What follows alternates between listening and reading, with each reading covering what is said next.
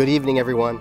First, I'd like to welcome everyone and thank each and every one of you for being here on this most happy of days.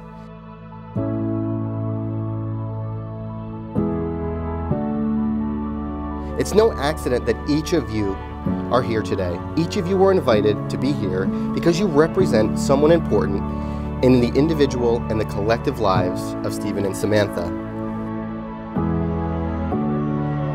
I truly can't think of a better venue than Trout Lake for an occasion that I know is not only monumental for the wedded couple to be, but for those of us who are lucky to know and love them as individuals, but even more so as a perfect pairing.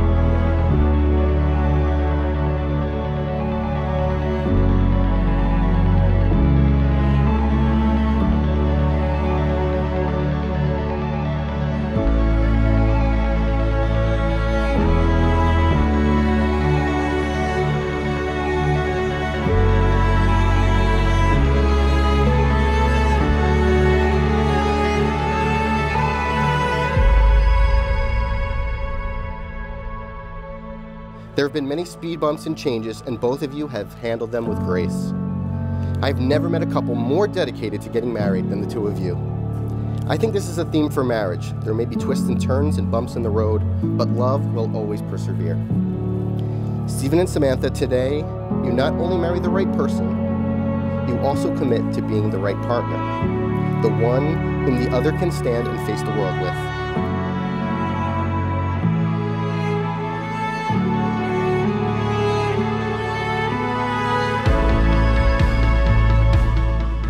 Sam and Steven, you have come here today with your own free will, in the presence of friends and family, have declared your love and commitment to each other. You have given and received a ring as a symbol of your promises. By the power of your love and commitment to each other, and by the power vested in me by the Universal Life Church, I now pronounce you husband and wife. You may share your first kiss as husband and wife.